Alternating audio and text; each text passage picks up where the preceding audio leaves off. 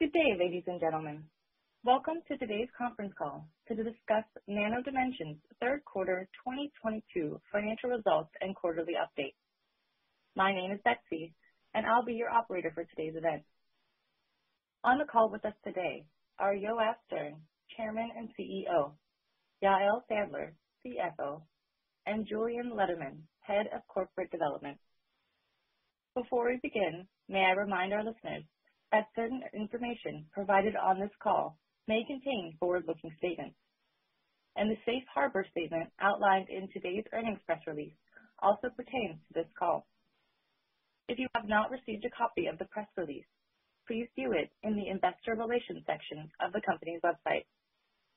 Yoav will begin the call with a business update, followed by a question and answer session, at which time Yael will answer questions.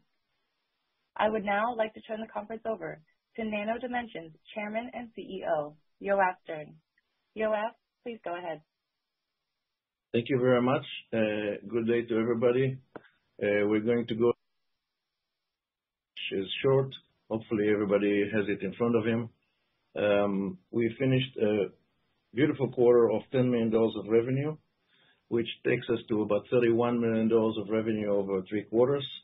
Comparing to 3 quarters last year is hundreds and hundreds of percent above, almost 1,000. And comparing to the last quarter, similar period last year, it's also 650%. So we're happy about it, and we have certain criticism at ourselves, which we'll be talking about, but we'll start with the highlights. We'll go through what we think should be improved.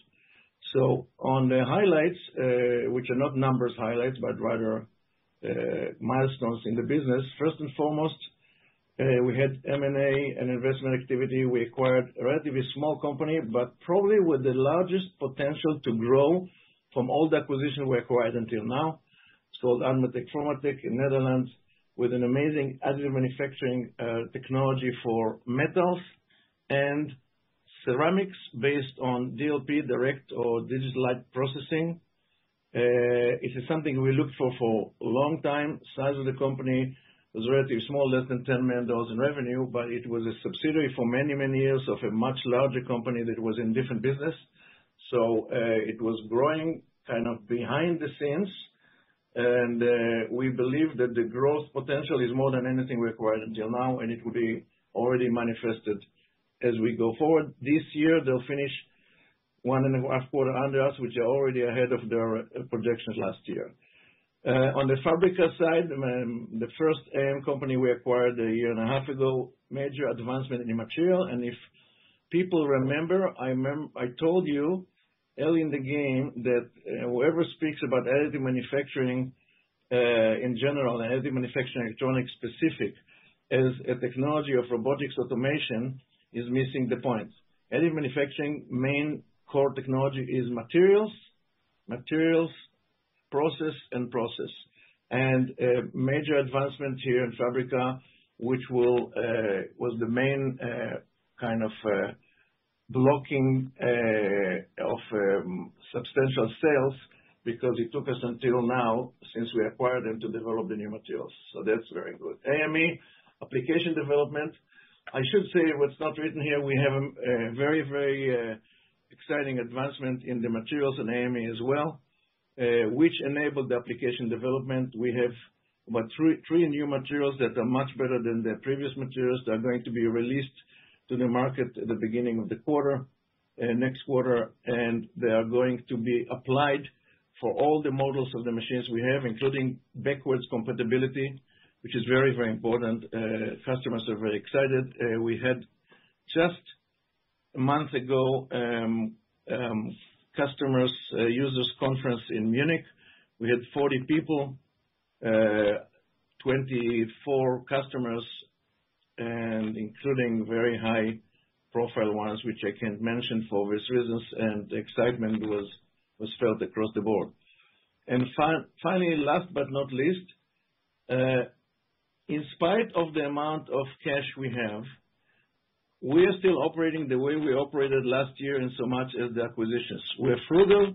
We're not spending money on acquisitions which are foolish, at multiples that are totally unacceptable, which was done by everybody around us. And we relate the same way to management of our overhead, which is not acquisitions, of our manpower this quarter, in the beginning of the third quarter.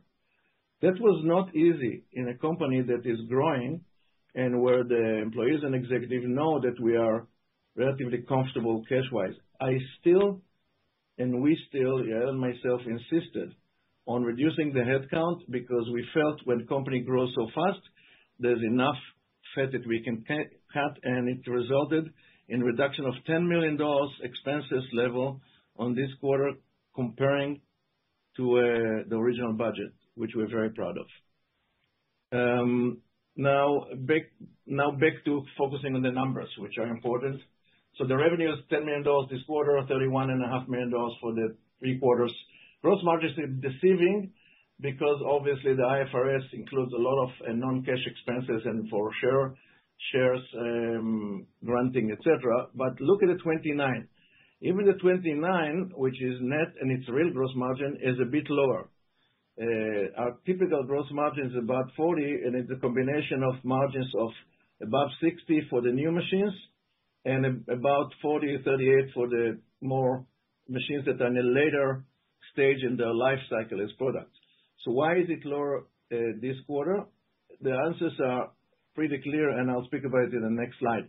Our EBITDA of minus $24 million includes about $13.5 million of investment in R&D.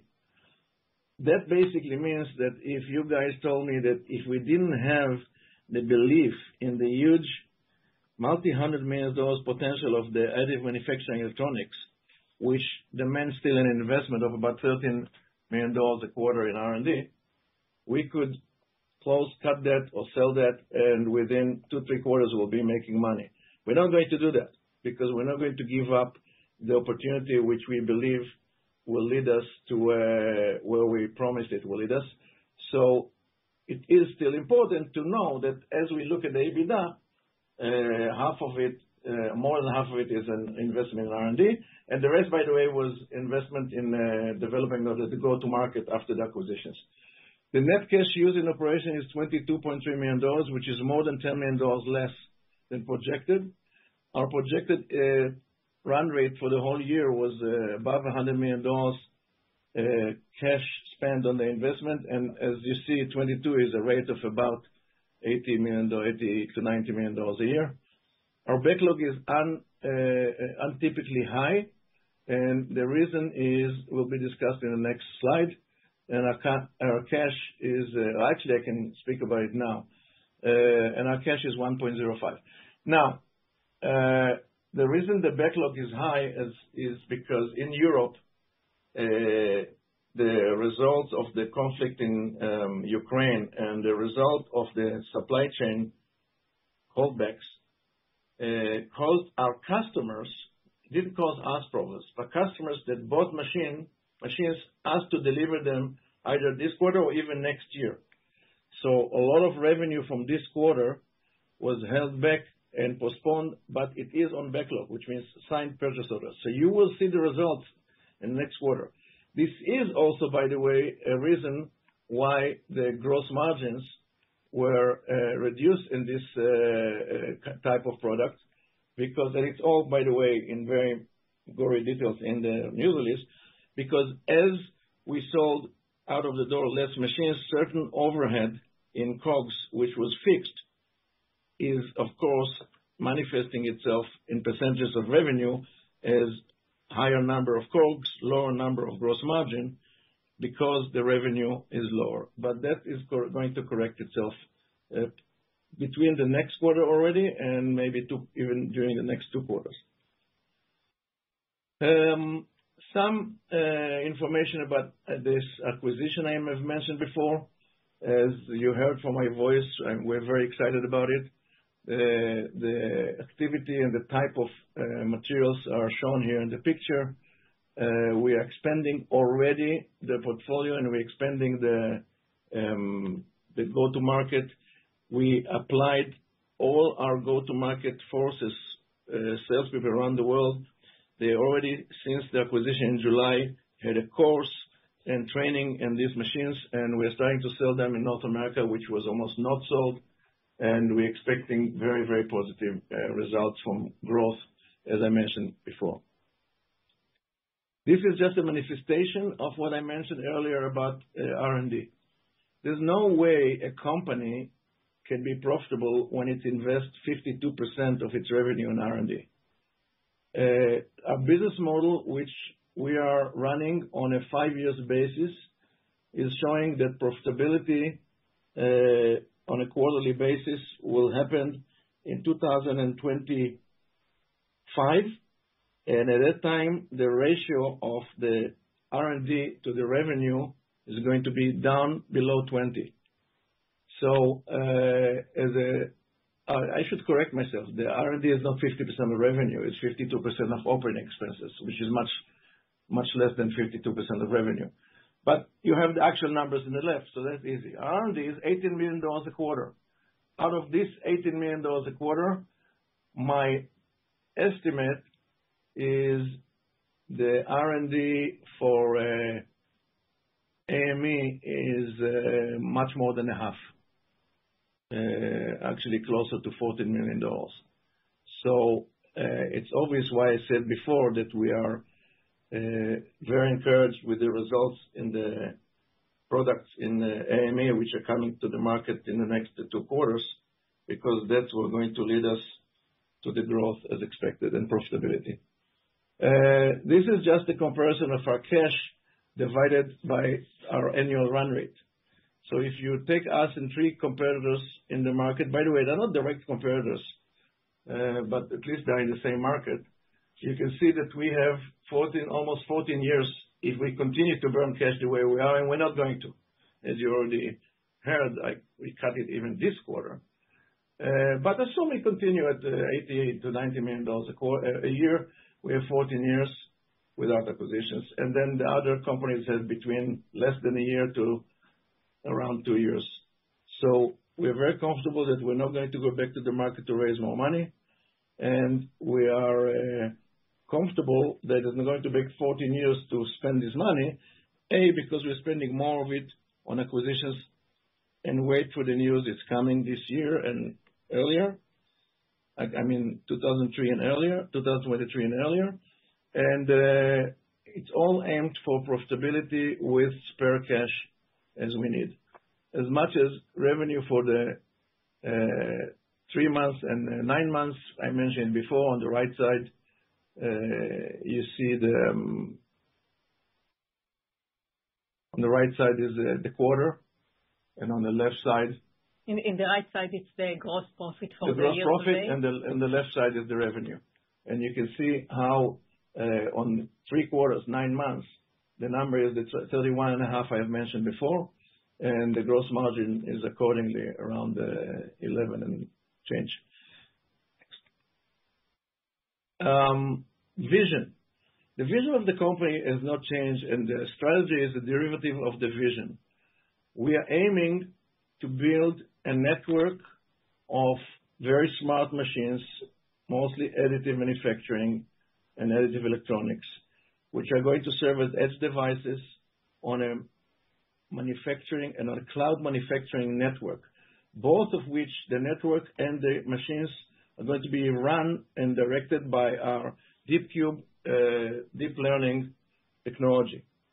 And if you want to use an analogy which will describe it the best way, we are seeing the industrial market moving forward to become you manufacture it when you need it, where you need it, if you need it, and the rest is staying as digital inventory on the cloud. And the analogy is, think today about the paper industry and PDF. You do not buy a printer.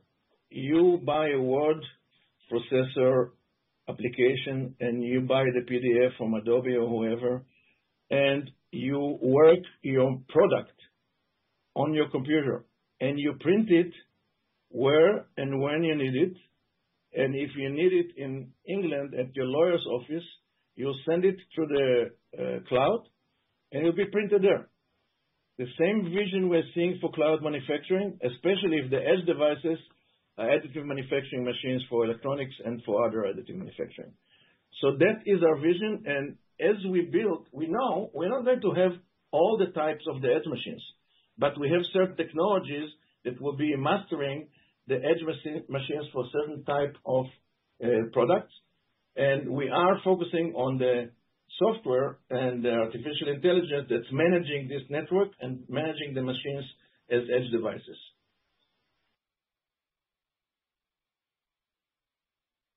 And the vision is described here. I'll just read it quickly to you.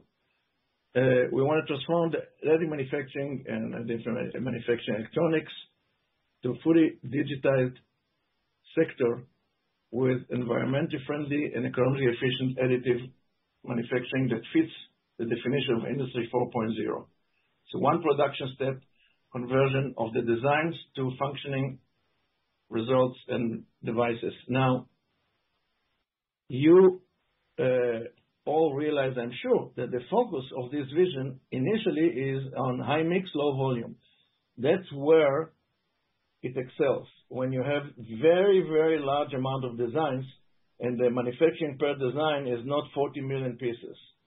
Industries that are served by this kind of profile is defense, is aviation, avionics, aerospace, advanced medical, advanced automobile, advanced industrial, including energy, and of course, the whole array of research institutions and academy.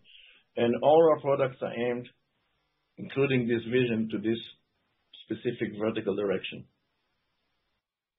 Now, let me step off the presentation here and mention to you that about a month and something ago, we had an investors conference in New York, which was very, very successful. We were not the only participants. Many, many companies did participate.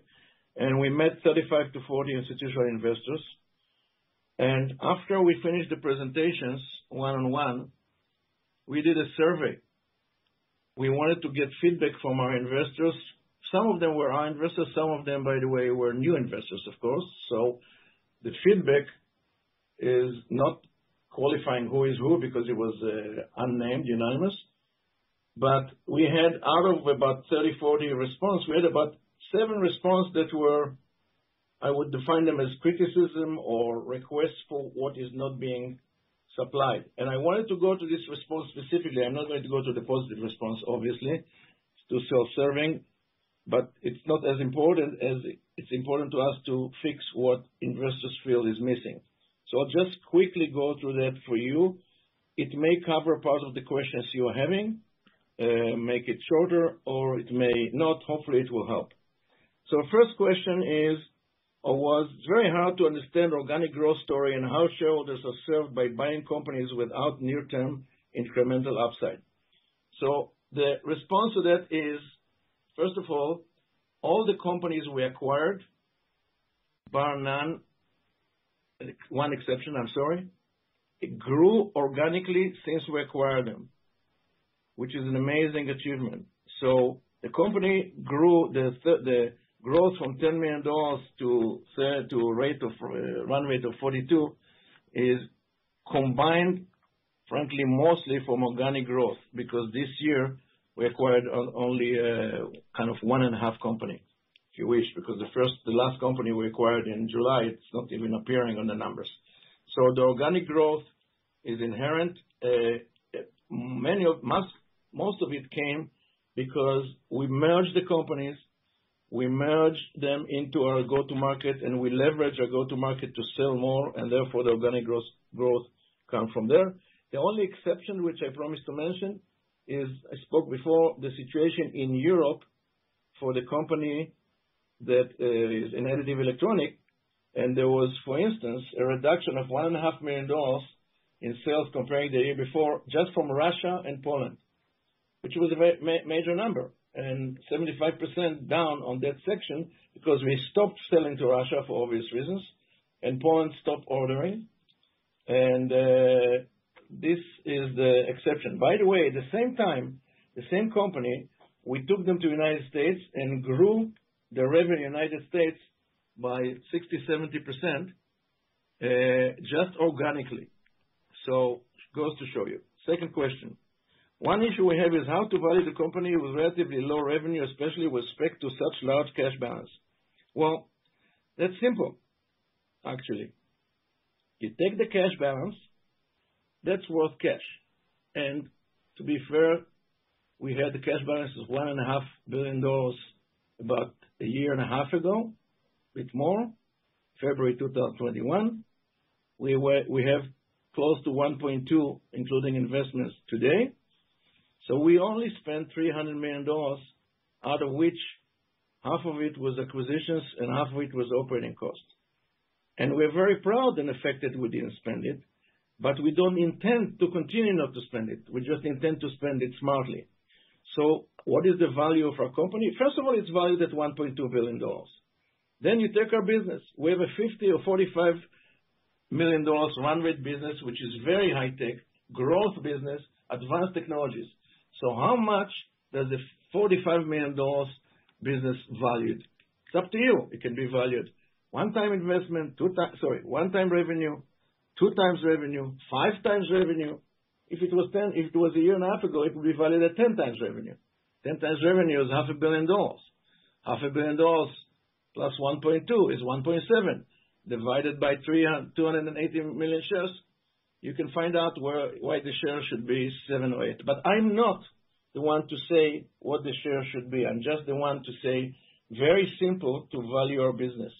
Cash plus the value of the business. And today the value of the business is clear because the numbers are much clearer and the growth is there.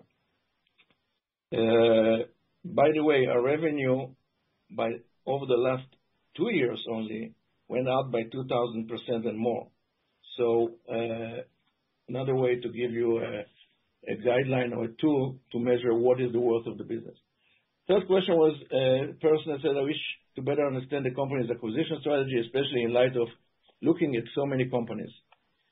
Since we have Mr. Letterman here, and my voice is getting a little coarse, and he is heading with a team of 4 or 5 very talented people, the implementation of our strategy of acquisitions. Why won't you speak a few words about it, please?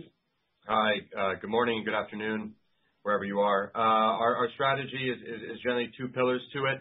One is technology.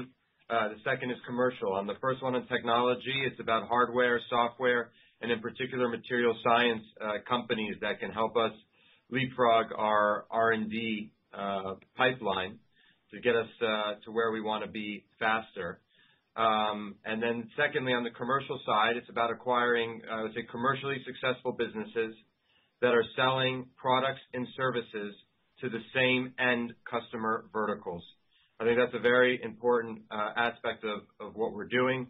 To give a few examples briefly, on the technology side, DeepCube is an exemplary example of a software, specifically AI, that is a key technology. On the commercial side, our acquisition most recently of Admatech and Formatech is an example of that. The products, particularly the printers that they make and sell, they sell to the same end verticals that our other businesses do. A third example, and one that's particularly interesting, is our acquisition going back almost a year now of SMTech. Particularly interesting to us because it is a technology acquisition and a commercial acquisition. This is something, whether of these 3 varieties, that we plan to do significantly more, in large part because of the market valuations, which I'm sure have been discussed before and we can elaborate on later.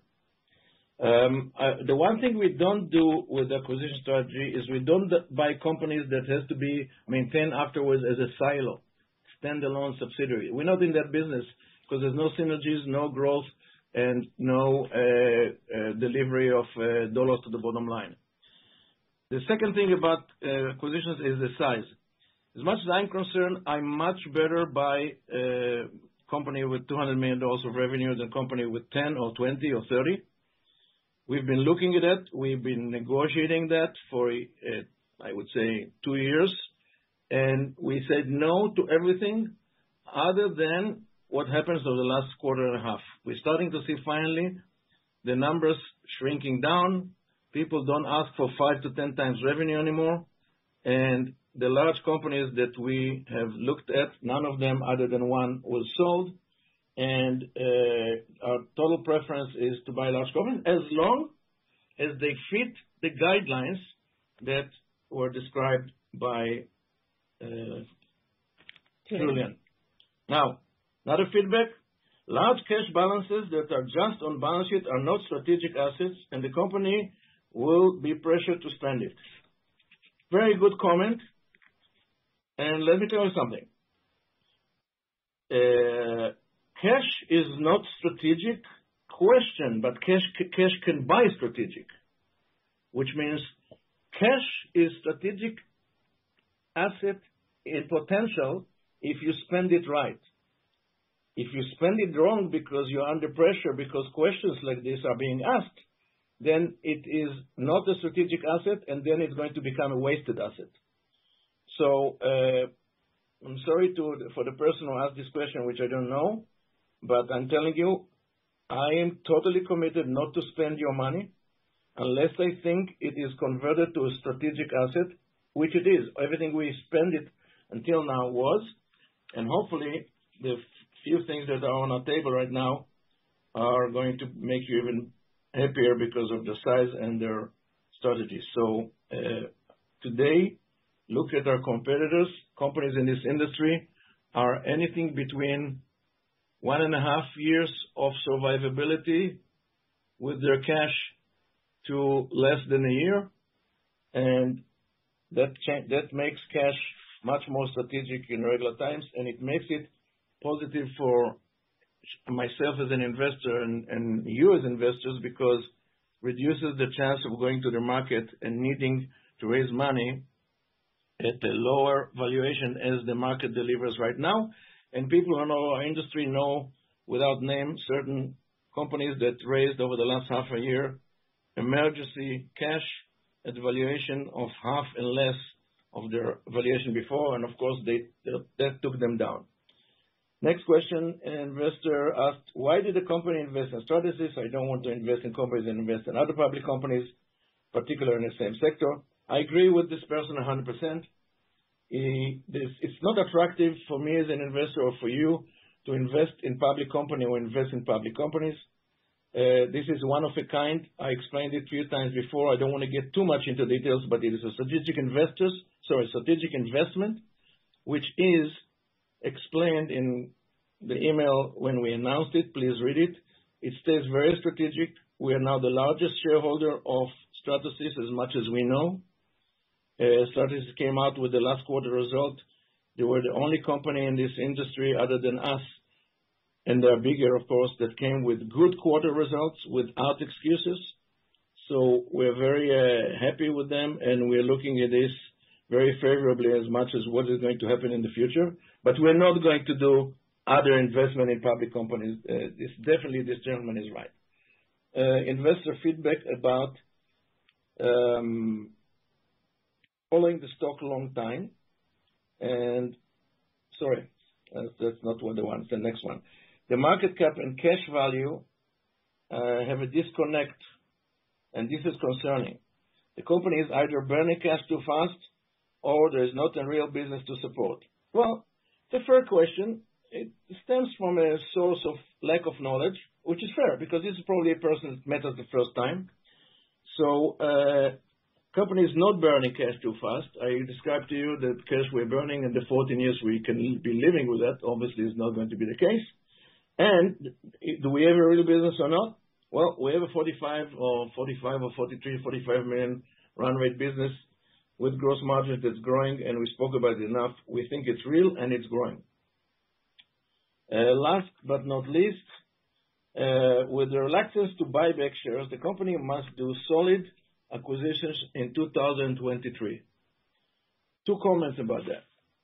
First of all, I agree that we must do solid acquisitions in 2023. Secondly, regarding reluctance to buy back shares, well, watch us. We have a year to do that, and we know to value on a the board is valuing on a monthly basis when and how much to buy, and you will hear about it. Until now, I think I went through the 7 comments I wanted to go through, and I think it's time to let you, ladies and gentlemen, ask your questions, and we'll be happy to answer.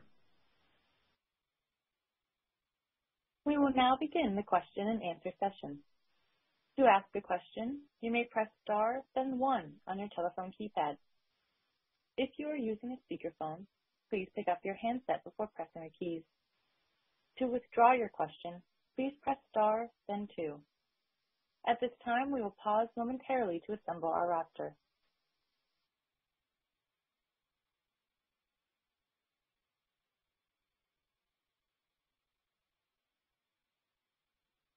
The first question today comes from Ashok Kumar with Think Equity. Please go ahead. Much. A couple of questions. First one is on the supply chain of components. Are you seeing an ease up there which would help support faster organic growth? And you also talked about cash burn and R&D, right? So R&D is about 60% of cash burn now, and your cash burn is about $80 million annualized on average. You talked about R&D dropping to about 20% of expense ratio by 25 versus currently it's about 60%. And so just in absolute numbers, right? So where do you see that in 25 from the 55 million plus or minus today? And the third part is the gross margin trends, I think, which you also highlighted, 65% on new machines and mid-30s on the traditional surface technology with increased focus on software and service, which is not part of your revenue stream now. Where do you see that in that same time frame, 25? Thank you very much. Okay, let me start with the second and the third. I don't remember the first one, but the second one was about the R&D expense. Let me make it clear, because I think it was a bit my mistake in the slide, and I kind of maybe have confused you. Our R&D expense today, as percentage of operating expense, is 51%. Our business model leads to R&D going down as percentage of revenue to less than 20% of revenue. That is where the profit starts to come up at the bottom line, EBITDA and below. Now, in order to reduce the R&D to less than 20% of revenue, there's 2 ways of doing it. A, increasing revenue. B, reducing the actual dollar spent on R&D.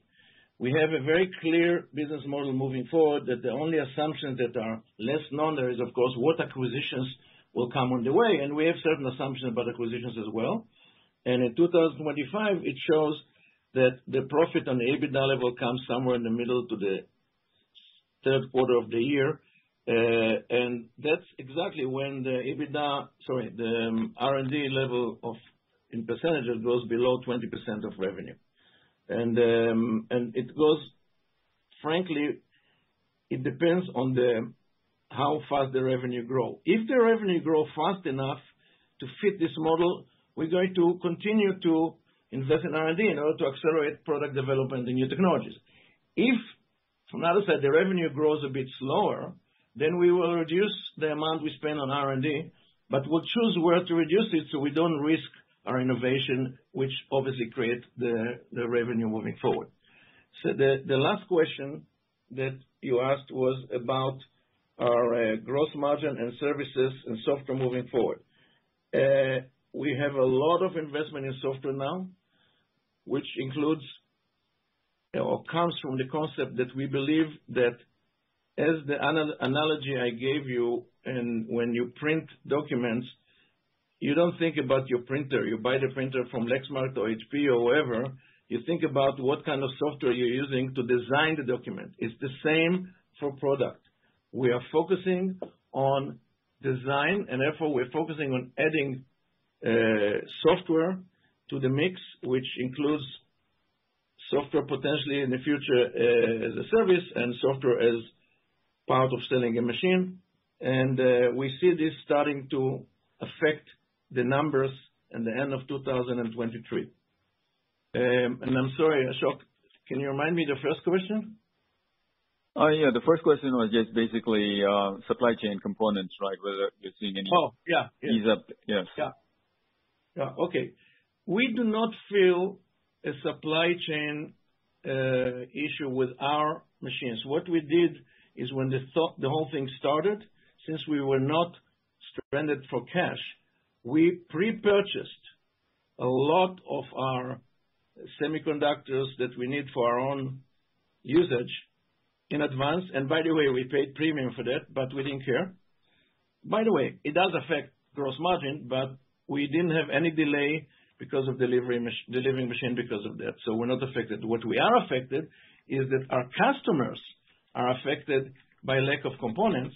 So customer, for instance, who buy additive manufacturing, additive electronics machines, which are used to position and add and mount components on boards, since they don't have the components, they say, we bought the machine, but we want to be delivered next year. But that's the effect on us, not by effect on our manufacturing.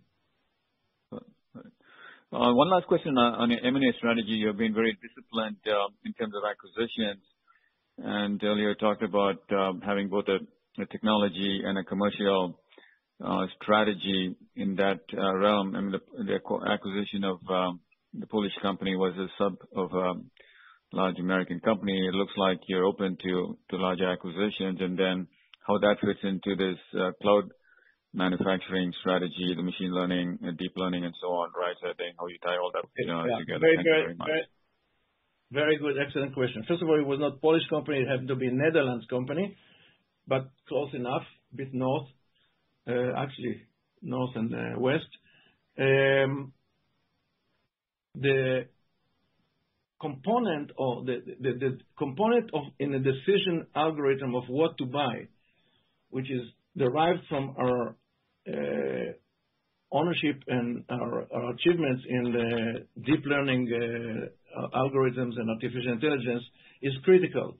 All the companies we buy, less very small exceptions, will gain from applying the artificial intelligence, the deep learning that we have into the machine, which will increase their throughput, especially through increasing their yield by having a very smart robotic brain that in real time can identify errors in printing and correct them or stop the printing.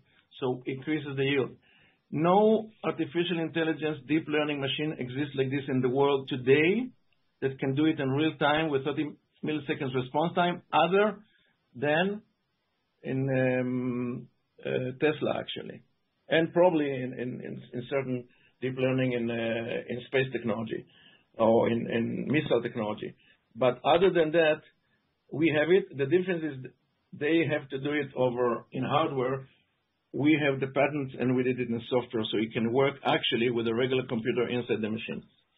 So that's point number one, and about acquisitions. And point number two is, yes, we are looking at larger acquisitions, and the way they fit the cloud manufacturing concept is that the machines or the companies we're acquiring and manufacturing the machines through the integration of the deep learning is going to connect the cloud and enable through the software developing a design through the cloud, including inventory, subject to IP protection. Certain defense companies will do it on a private cloud, and downloading it straight into the machine, which is a micro center for manufacturing, and it's being printed as needed and when needed.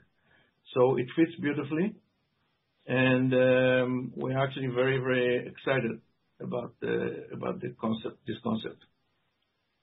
Thank you very much, and all the best. Thank you. Next question. The next question comes from Anne Margaret Crow with Edison Group. Please go ahead. Hello. Thank you for taking my questions. I have a couple, mainly related to acquisitions. So, firstly, could you talk a little more about how you are actively integrating the acquisitions to remove that silo effect that you talked about. Following on from that, when should investors start to see the results of this integration, or is there evidence of that already with regards to cross-selling and the integration of the DeepCube technology into other existing systems that you have already? Yeah. And then the third question is looking at the cash pile that you have, and one alternative would be not to spend it on acquisitions, and then you'd have 14 years of cash at the current rate of cash burn, which clearly you're not going to do. Could you give us any indication of roughly how much of that cash you've got earmarked for acquisitions? I think you've made it, quite clear that valuations are more reasonable now, so you've got much more to choose from. Okay, that's great questions. As usual, the human brain, or at least my brain, is limited, so we remember the last question and we'll start with the last question. Okay. And then we'll go backward. The cash that is earmarked for acquisitions in the next 3 to 5 years is between $600 to $800 million. We have certain assumptions about that. We have certain assumptions based on the multiples today of how much can it bring as revenue, because multiples by now are going much lower than 2 times revenue even, so it starts to become very, very interesting. Yes, we're not going to wait 14 years. We are hopefully not going to wait 5 years, because we'll accelerate. Until now, we are ahead of our plan. When I had this 5 years model and program, I had it since 2 years ago, and we are ahead of that plan. So that's point number 1.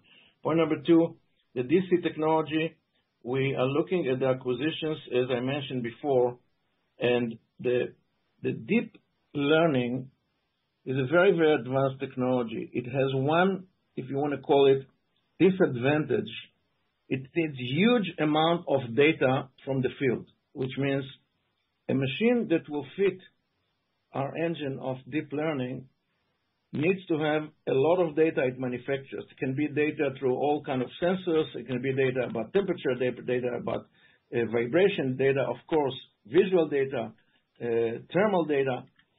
So we are measuring, if they don't manufacture this data, then it will take a longer time to implement the DeepCube into the machine. So we are looking at acquisitions also based on how the machines are built and if they are data rich.